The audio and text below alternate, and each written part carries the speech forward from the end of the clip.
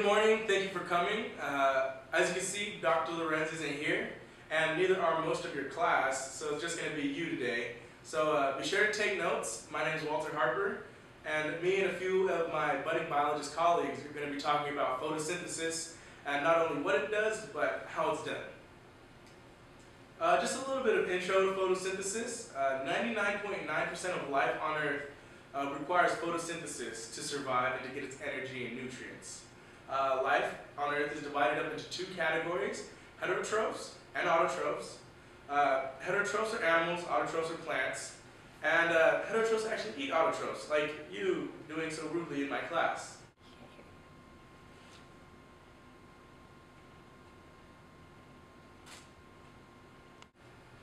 Anyways, plants contain chloroplasts. That actually is what gives them their green color.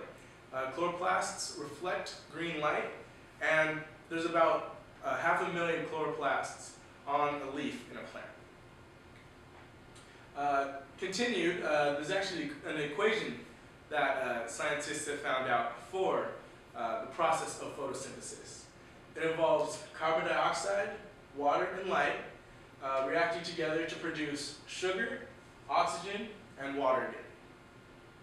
Like I said earlier, the green parts of plants contain chloroplasts, and from these chloroplasts are produced organic compounds, oxygen from light, CO2, and H2O. How energy is derived from light. An electron starts in a low energy field. When a chloroplast absorbs light, the electrons get excited and actually move to a higher energy field.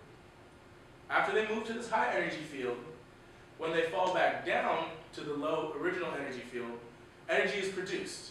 And that's how plants derive energy from sunlight. To continue on this, I'm going to bring up my colleague, Alex Miller, to further talk about the process of photosynthesis. Mr. Miller? Thank you, Mr. Harper. Hello, everybody. I'm Alex Miller. So, this is light-dependent reactions. A light-dependent reaction is a reaction that depends on light.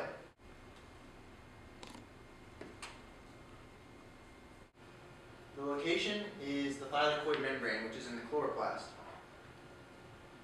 ATP and NADPH are made, then they enter the stroma for the light-independent reaction. Over here is ATP, and right here is NADPH.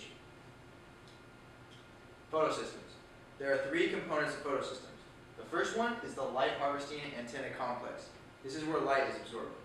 The second one is the reaction center, which is an enzyme that uses light to reduce molecules. The third is the electron transport system. Chlorophyll, proteins, and organic molecules are organized in photosystems.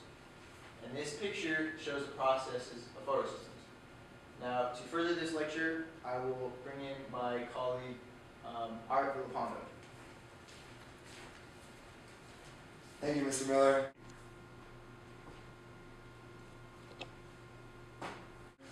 What are you doing?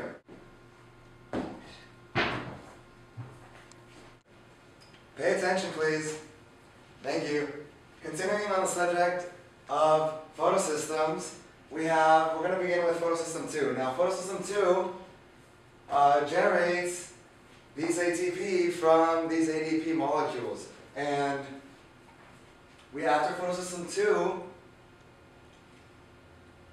we have ATP synthesis.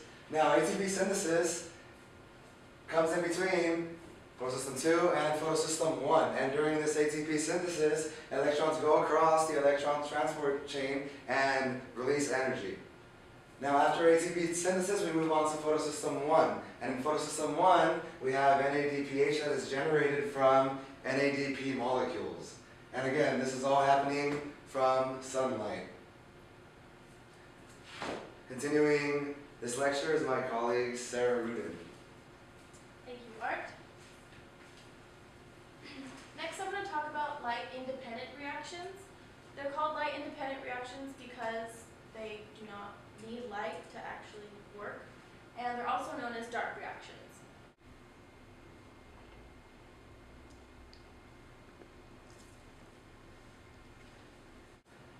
They use ATP and NADPH from the light reactions to make organic molecules.